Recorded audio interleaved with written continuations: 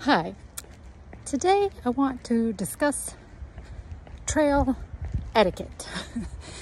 So, we have a beautiful trail here, the Legacy Trail.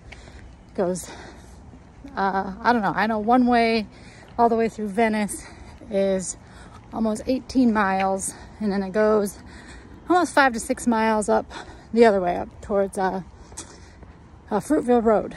So, very long, beautiful trail.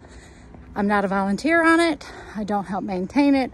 None of that. I am just a avid user of the trail. And I absolutely love it.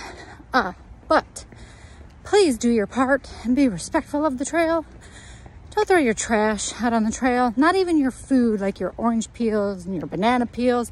At least make it into the grass where it can decompose properly and get back into the environment for nutrients, not on the asphalt as you see behind me. So be courteous when passing.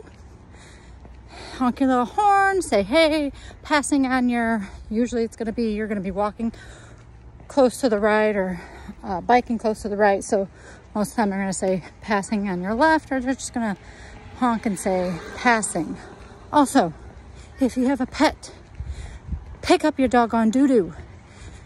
If your dog at least doesn't make it in the grass to go, if it lands on the asphalt, pick it up, scoop it, throw it in the grass. Or if it's in the grass, use a bag or throw it into the deep grass if you don't have a bag. Get something, kick it out of the way. There's nothing worse than dodging landmines when you're walking or biking. We already have to dodge people. We don't want to dodge landmines too.